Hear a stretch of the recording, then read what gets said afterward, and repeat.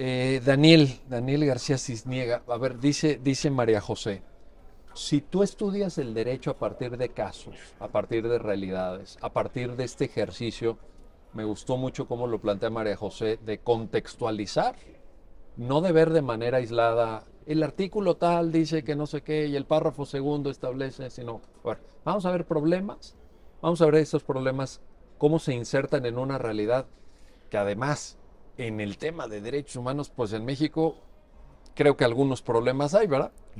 Poquitos, poquitos. Eh, ¿qué ganamos con esa aproximación metodológica? Ganamos, decía María José, bueno, profundidad y todo, pero eh, esta es una obra finalmente que se da también en un esfuerzo institucional de la Suprema Corte de Justicia de la Nación, de su Centro de Estudios Constitucionales.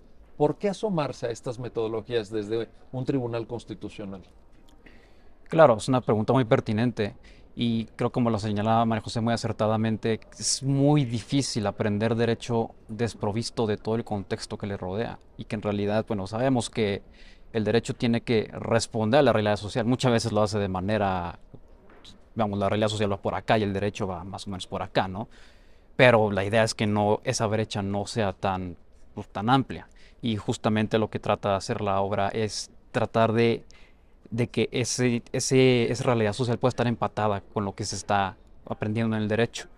Entonces, creo que lo que se gana es no solamente que la persona va a poder tener un aprendizaje mucho más enriquecedor, va a poder involucrarse más en su aprendizaje, creo que también lo que le permite es decir, lo que estoy aprendiendo realmente es algo que algún día va a importar, algún día, o sea, a lo mejor no me va a llegar la pregunta que está exactamente en el caso, pero es algo que yo voy a tener que hacer algún día, a lo mejor como persona juzgadora, a lo mejor voy a tener como persona docente, incluso como litigante, y la idea es que no se esperen hasta el momento de salir al mundo real a enfrentarse a esas preguntas, sino que desde el momento que están estudiando, que es una oportunidad única en la vida para poder criticar, apreciar, valorar de verdad a profundidad lo que estás aprendiendo.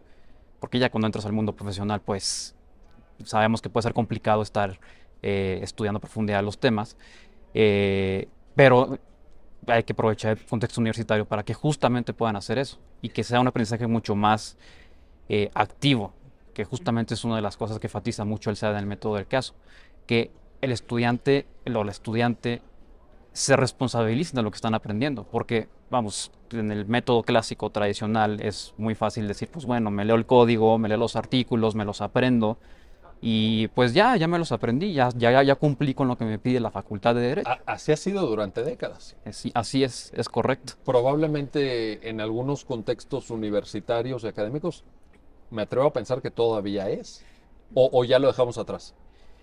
Que, tristemente, con base en lo que justamente hemos visto que nos ha enseñado el SEAT, es algo que todavía es vigente en algunas escuelas. Persiste Sí, ese modelo memorístico sí, de repetición de contenidos normativos, etcétera, ¿no? ¿Coincides sí. en que todavía persiste ese modelo? Persiste, aunque claro que también hay que ser justos en señalar que también hay escuelas que están tratando de promover modelos diferentes o incluso hay muchas personas docentes que tratan de salir de ese modelo y que te impulsan y que te dicen, no, tú nomás no me vengas a recitar lo que está en el artículo, lo que está en el código.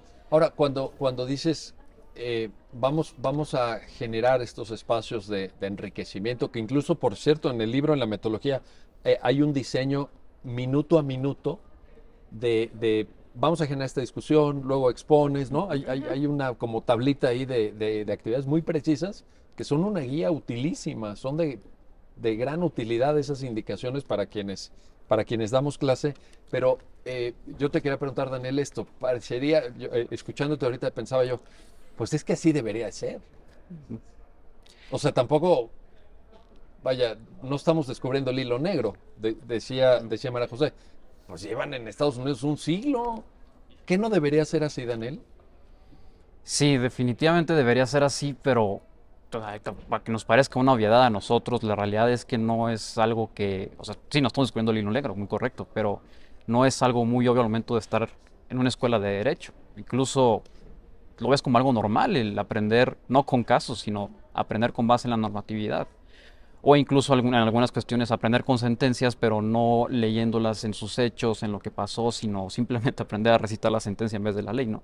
Eh, O que el profesor te dicte. El sí, modelo de dictador todavía, ¿no? Llegue, a ver, apunta en el concepto de no sé qué. Ay, caray, espérate. y dictador en todo el sentido de la palabra. En todo el sentido, ¿verdad? Bueno, aquí Daniel lo dijo, yo no. Él se hace responsable. Pues bueno, ya No, pero vendrá. tienes razón, sin duda alguna. Ahora, eh, obviamente, y también me quedo con esto que decías, me gusta mucho cómo lo fraseas en el sentido de decir, a ver, ¿para qué esperamos a salir a la práctica si podemos en un espacio académico generar discusiones, generar espacios donde problematicemos el conocimiento? Porque el derecho es esencialmente problemático.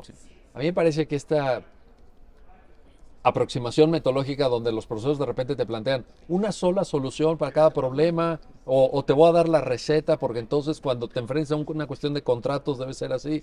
Pero en realidad las soluciones a los problemas jurídicos pueden ser variadas, pueden ser múltiples. El contexto importa mucho, las circunstancias específicas, pero eso te lo dan los casos.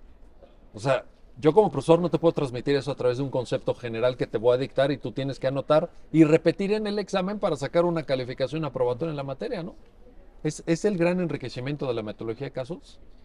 Sin duda alguna, yo creo que lo que sucede ahí es que no solamente, o sea, con el método de casos lo que impulsas es que impulsas al estudiantado a tratar de resolverlo desde ese momento. Desde ese momento, pues hacer las preguntas necesarias y pertinentes.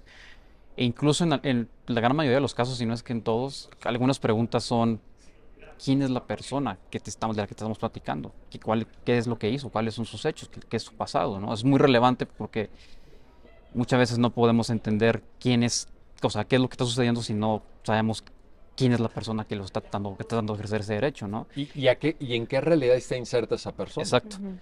Ahora, entiendo también que por un lado también el derecho, pues, no podemos escaparnos de ello, también es una cuestión a veces, una materia técnica, también tienes que saber manejar los conceptos, tampoco vamos a decir cosas que no tienen nada que ver, imprecisiones jurídicas. Y también tenemos esa responsabilidad de nosotros tratar de entender los conceptos, aplicarlos bien, pero no nos podemos quedar nomás en eso. Y muchas veces yo creo que nos quedamos en ese paso, ¿no? De, muy bien, sabes definir muy bien los conceptos de la doctrina, lo que está en los artículos, en los códigos, pero ¿y luego? ¿Qué pasa después de eso? O sea, ¿cómo lo usas? O sea, ¿cómo se come? ¿Qué pasa con eso? O sea, ya que tienes ese conocimiento, ¿cómo lo aplicas? Y no lo puedes aplicar si no sabes cómo va a afectar a las personas que probablemente van a tener que, pues, promover algún tipo de juicio con base en alguna norma. Entonces, creo que lo que aporta esto es justamente una perspectiva mucho más holística, que no te quedes nomás en lo que están las fuentes del derecho, sino que también entiendas que tu carrera, tu profesión, va a ser una profesión que tiene que desenvolverse en una realidad social y no puedes escapar de eso. Sin duda. Bueno.